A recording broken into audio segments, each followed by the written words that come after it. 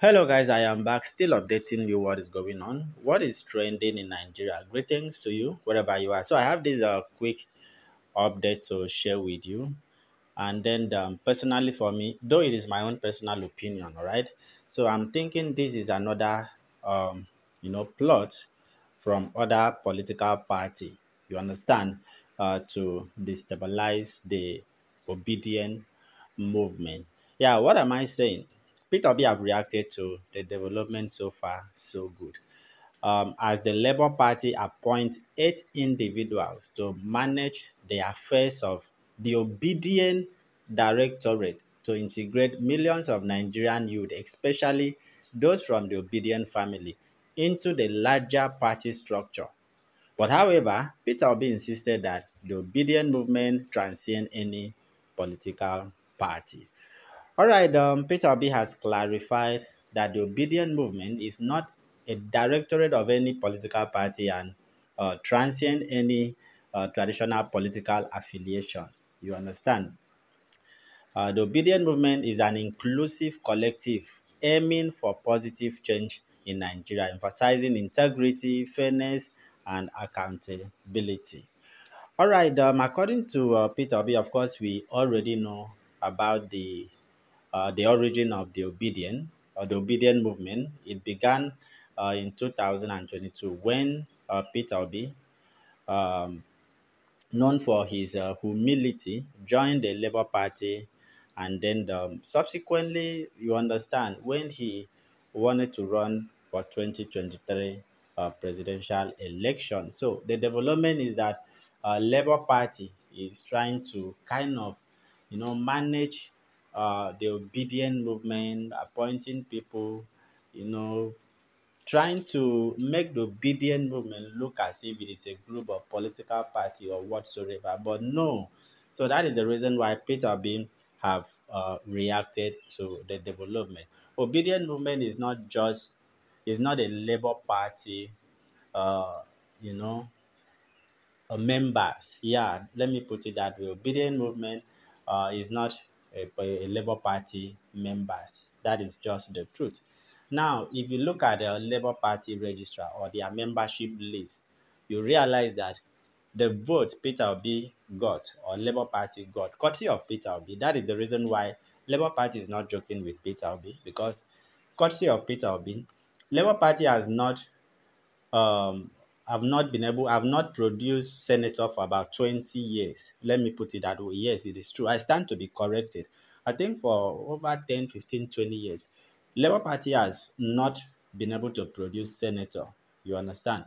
But courtesy of Peter Obi, during that 2023 election, Labour Party now have senators, House of Rep members, and so on. Courtesy of Peter Obi. Remember that election was simultaneous, both presidency and national assembly. So everybody that goes there to vote, you understand, they don't want to know if they are voting for president or national assembly. All of them, they know papa, mama, and pikin. Wherever they see papa, mama, and pikin, that is where they vote. So in that way, Labour Party was able to produce House of Rep member, was able to produce senator. So now it is not about the Obedient family. The Obedient family is not political party members. That is the truth. All right. So now, when these people have seen that Obedient family has grown to large extent, remember Peter Obi was in nationwide tour and also international tour to meet and greet Obedient family, both home and abroad. So I don't know why whose idea to elect 8 people to come and manage the affairs of Obedient family. I mean, I don't know whose idea it is. So Peter Obi have reacted to it. So in his post, Peter Obi said, I like to state that Obedient movement is not a directorate of any particular political party. Any individual or individuals claiming to be leaders of this non-existent directorate are not members of the broader Obedient movement. There may be a youth mobilization directorate in political parties, but the Obedient movement is far beyond a particular political party. The Obedient movement is a diverse and inclusive collective transcending traditional political, religious, and ethnic affiliations. It is not domiciled within any particular party or headquartered in any particular part of the country. Its membership span Africa and the globe, comprising individuals from various backgrounds, including rural communities and public, private, and corporate entities, united by a shared vision for a new and better Nigeria. Guided by the principles of adaptive and transformative change, progress, discipline, and democratic value, the Obedient movement advocates for fairness, equity, inclusivity, and justice. It is committed to a strictly accountability and responsible code of government. Our members are committed to contributing to the realization of a better future for Nigeria through the new Nigeria project, anchored on loyalty, integrity, and democratic values. The Obedient movement seeks to foster positive change through a commitment to integrity, honesty, and accountability. Rejecting deceitful behaviors, we serve as a beacon of hope for a reimagined Nigeria where leadership is grounded in character, capacity, competence, compassion, and the well being of all citizens. Let this serve as a clarification that the Obedient movement operates independently of any political party and its membership is not limited to any particular affiliation. Our focus remains steadfast on driving positive change and promoting a new Nigeria for all. This is who we are and will remain for all time. All right, so that is the statement of Peter Obi. All right, so Peter Obi's statement underscored the inclusive and independent nature of the Obedient movement, so which aim to unite Nigeria from all walks of life in pursuit of a better future for the country.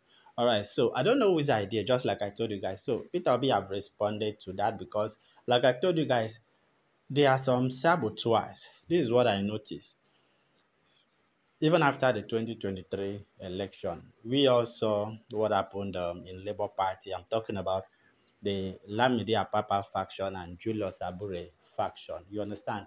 And then sometimes I try to imagine that people call themselves members or leadership of Labour Party, but seems not to be aligning with the affairs of Labour Party. Now, what am I saying? Take a typical example. This man, Aram Bibi, all right, time without numbers, a member of Labour Party, always supporting, criticizing your own people in your own political party, no matter what it is. You understand? And now supporting uh, another political party. I'm talking about the Lamidi no, forgotten this man name, but Ram Bibi or Ram Pambi, something like that. I've forgotten. I don't know how to pronounce that man name, to be serious. Okay, he's always criticizing Peter Obi. Peter Obi, that is the leader of the political party you belong. And you're always criticizing him. It doesn't make sense to me. So don't be surprised, even in Labour Party, there are saboteurs in Labour Party. It is not hard. This is politics. It is not hard for a particular political party to sponsor their own people. Say, okay, fine, defect to Labour Party, go and find out the affairs of that political party, bring in information to us, get as much information, their secret and others. That is what they do in politics.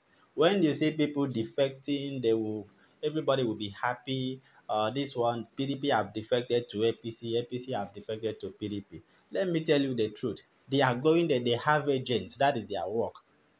They will sponsor them to defect to another political party just to go and get information, more information about that political party. That is the weapon they will be using to work. All right, guys, so that is the latest update I have for you. Peter Obi has kicked against the directorate from Labour Party to manage the affairs of Obedient family. Obedient family is not It's a movement, not a political party affiliation or whatsoever. All right, let me know what you guys think. See you in another update.